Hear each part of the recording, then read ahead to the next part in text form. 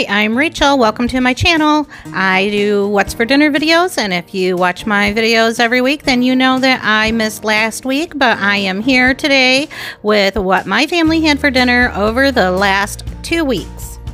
Let's jump right in with the first meal, which is kind of like a bacon mushroom Alfredo. I'm just boiling up some spaghetti.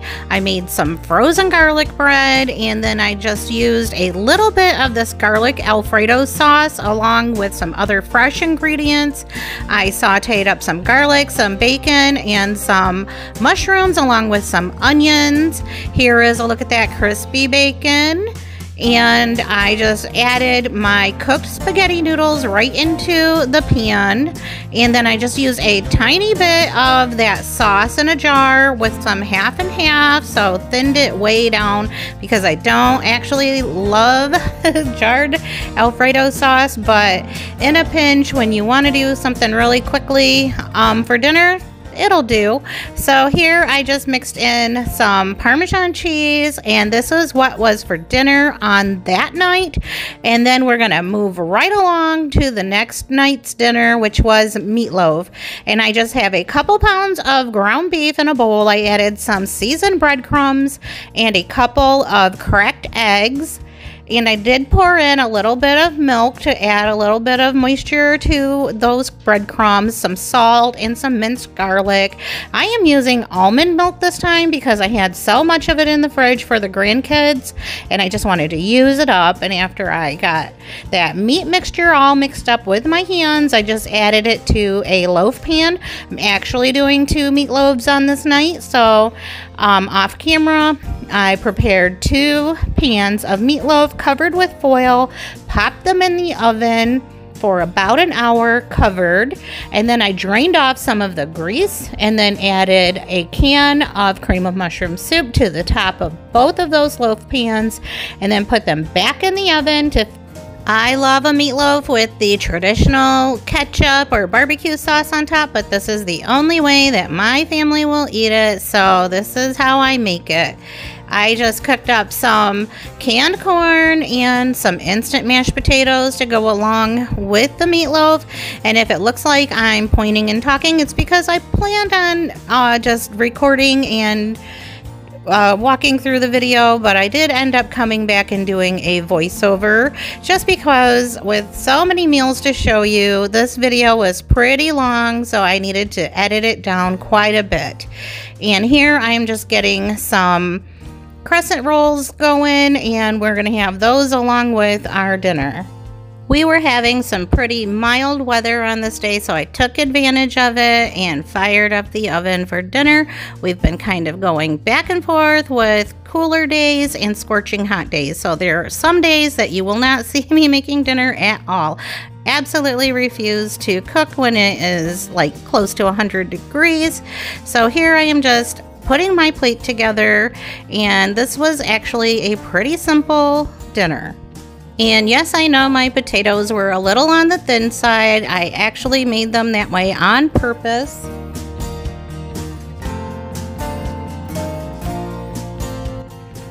So tell me, are you ready for fall yet? I came home in such a fall mood. I guess maybe the rainy, dreary weather up north kind of got me going. But I just put up a candle from the Target dollar spot. I don't know, I guess maybe it goes over a candle, I'm not sure, but I think it's pretty. And then I just found this candle down in my fall decorations, which I'm not bringing all of my fall decor up this year, but this one says Talk Turkey to me. But I'm just gonna turn it around until it's closer to Thanksgiving. There we go. And I had to go and get my coffee cup and put it up on the shelf. This is how I'm doing my coffee bar these days. I just have my shelves up here and just put my most used cups up there instead of like having a whole themed thing going on. I have my little spoon rest out here too. Hold my frother, some cinnamon, all of my teas are in this acorn. This is also from Target dollar spot. This is what I used to keep my computer monitor on at work. I have 2 of these. As you can see, it has the little cutouts for like phones and paper clips and whatever, but it works well out here. Underneath there, I have my Alexa. Oops, there's some crumbs on the counter here. And this is all in my dining room. And so, like over here, I just have my menu, which I was just being funny, but I'm going to change it all over to be like beverage themed. And my basket with my coffee, I just have a bowl that I keep my filters in. Kind of thought that maybe I would put some fall flowers or something down in there. I don't know for sure. But my decor is kind of on the fall side anyway. So this is what my normal everyday stuff looks like. Besides the acorn, the pumpkin, and the candle. And then these two little pumpkins up here, which again are Target dollar spot because I am just cheap. But I love owls, so there's always owls all over my house, so they are kind of fall and woodsy, and that is pretty much it. And then I just got out some sunflowers and put them in my bowl here in the hutch, and just this wreath that I usually have out around fall, and then just added some berry twigs in my little basket. Again, those came from the Target dollar spot. Everything else was probably thrifted from Salvation Army. And then those two circular tray things that I hung on the wall are from Dollar General. But that is it for fall this year. I'm not going to do a whole lot. I'm going to probably get some pumpkins for our front porch, and that's going to be it. Just keeping it simple.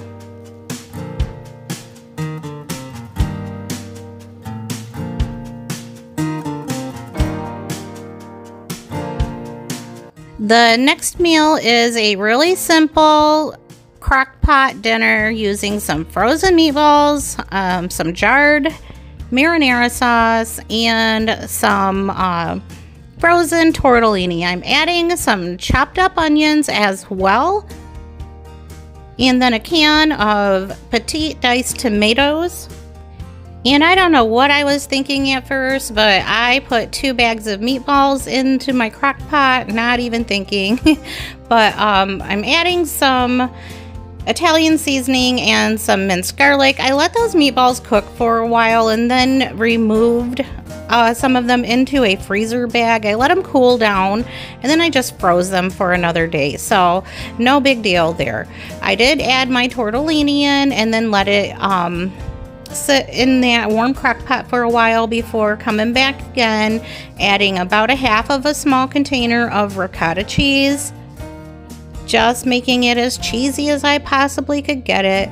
And then because I didn't really have much shredded cheese on hand, I'm just adding what I had in my fridge, which was a little bit of cheddar cheese and then some of this Carolina Reaper cheese, which we really do like. It is spicy, so I wouldn't serve it like that for young children or people who do not like spicy food, but we do. And then I just had some bread and butter along with it, and that was our dinner on this night.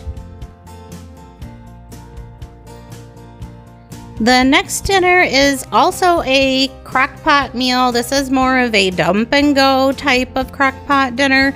I just have some boneless, skinless chicken breast in my crock pot, and I'm adding 3 different cream of soups: cream of celery, cream of chicken, and cream of mushroom. I have 2 packets of chicken gravy that I'm adding in as well, and I just stir that all in with that soup mixture.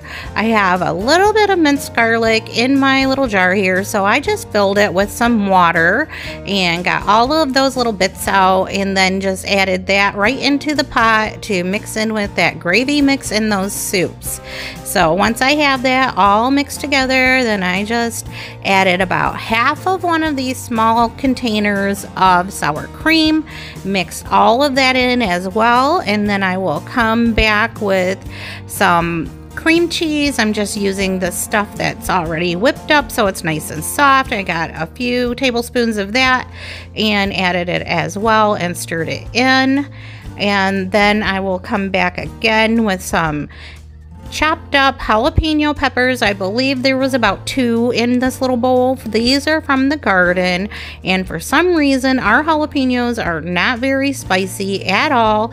And then I added almost a whole stick of butter. I did use this for something else, so some of it was missing, and we just used those leftover mashed potatoes and spooned our chicken mixture right on top and served with some peas. The next day we just had breakfast for dinner, and I don't have a video, just a picture: hash browns, sausage gravy, and eggs. And so moving on to the following night, we had another pasta dish. I don't know, moving into fall, I feel like I just want to eat carbs, as many carbs as I can get. So lots of pasta has been on my menu, I guess. But I'm just cutting up this piece of steak here into thin strips, and then I've just browned it up in a frying pan with some olive oil and some steak seasoning. And then once I have that all browned through, then I just removed it onto a plate and then started to build up my sauce right in the same skillet. This is going to be almost a one-pan meal, other than the extra pot that I needed to use for the pasta. Don't look if you don't like butter, but I have a whole stick of butter and some garlic that I chopped up, and I just got that going in the pan next. I'm using some dried parsley because that's what I had on hand, so I just threw that in the pan as well, and then squeezed some lemon juice into the butter and garlic mixture. Stir it all around, get it heated through, and then add back our cooked meat into the same skillet. And so on my other burner, my pasta was ready to go. So all I did was just kind of turn this around a little bit to get all of that meat coated in that buttery garlic sauce, and then started adding our cooked noodles. Once I get those noodles into the pan with that meat, I just give that all a stir, make sure it's all mixed up really good. This was really just a really good flavorful meal. Everybody loved it. It was super easy. I did have to work on all of these days, and so it was easy meals all week long. Just adding some Parmesan cheese. I did have an everything bagel with mine with some cream cheese and butter. Like I said, I just want all the carbs right now. Not sure why. Maybe the changing of the season. I don't know. But this was delicious.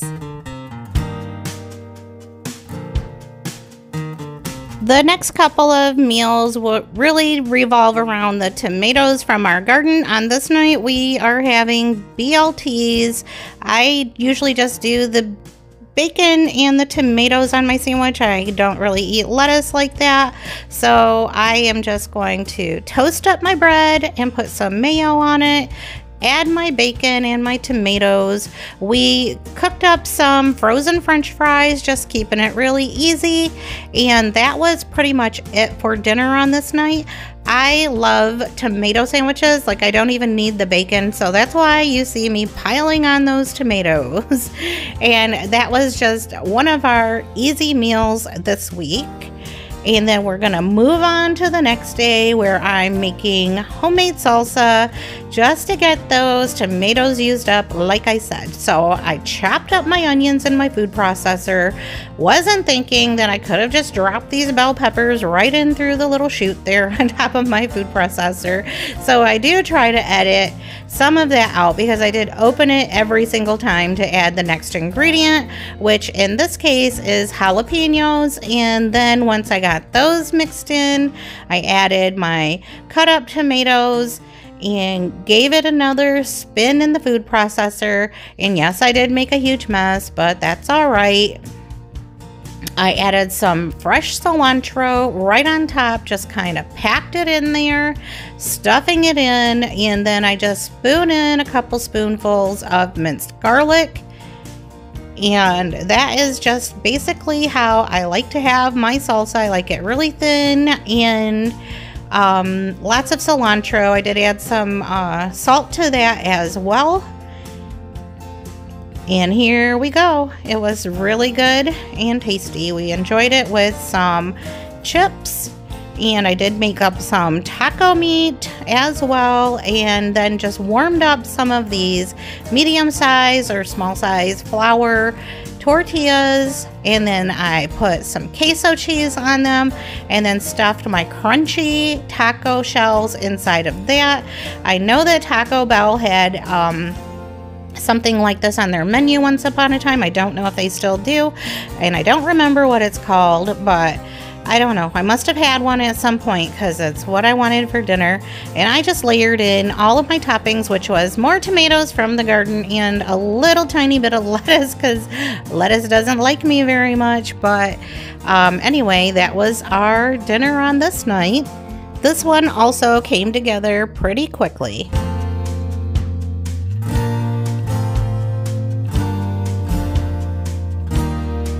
This day was Labor Day, and we decided pretty last minute to get together to cook up some brats and hot dogs and swim. And the next day we kept it pretty simple.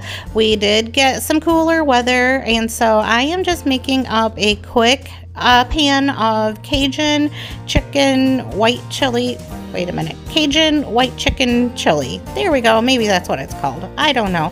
But I saw it somewhere, maybe on Pinterest, and then this is how I put mine together. I am not sure what the recipe actually called for, but this is just what I got from looking at it, the picture. And so I just browned up my andouille sausage, some onions, some jalapenos from the garden.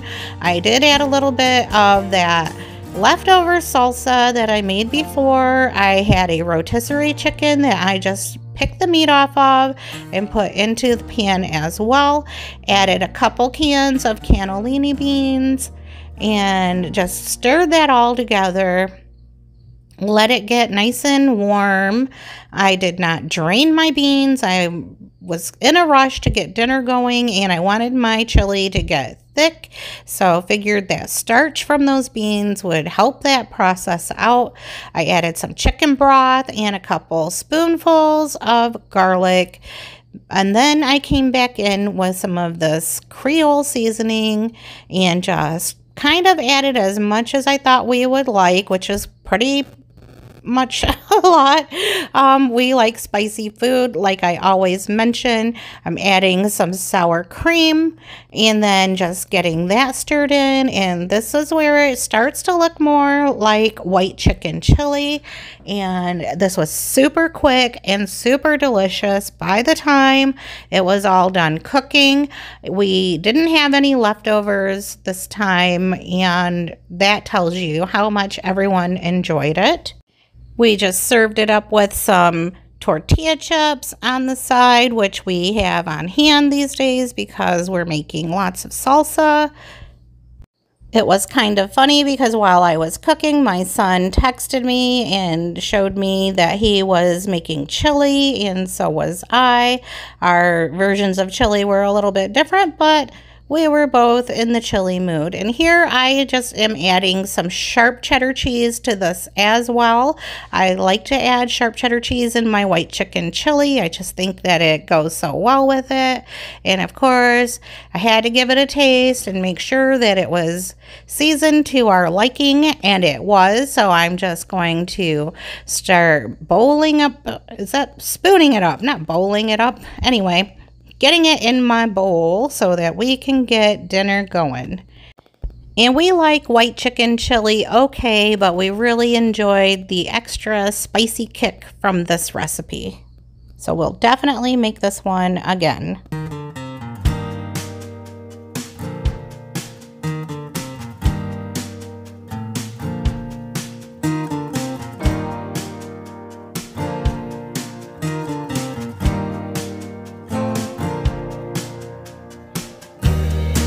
And the last meal in this video is kind of like a copycat beef and cheddar from Arby's.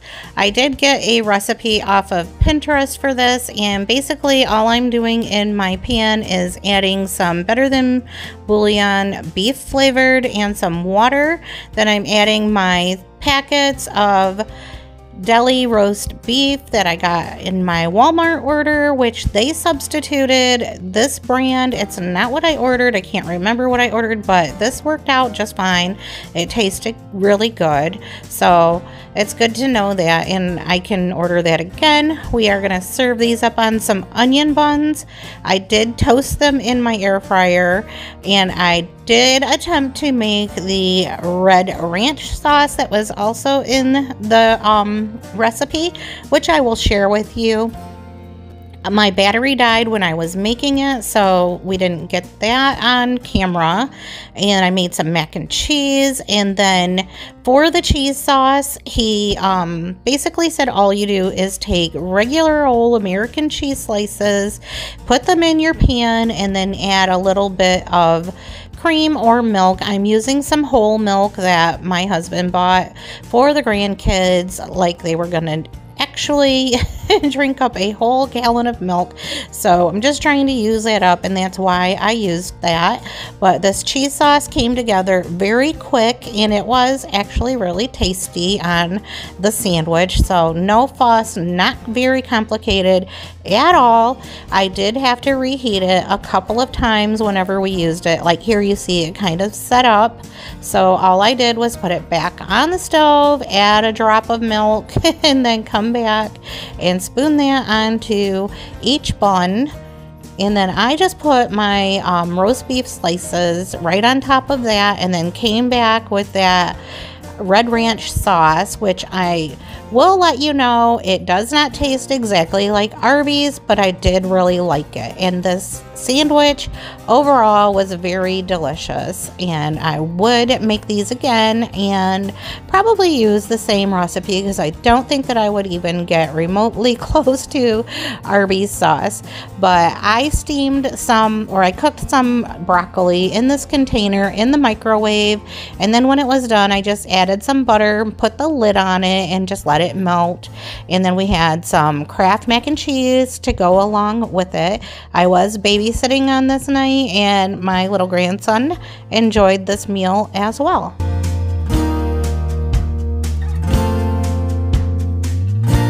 And that's all for now. I thank you so much for stopping by and checking out what we're dishing up over here in our neck of the woods.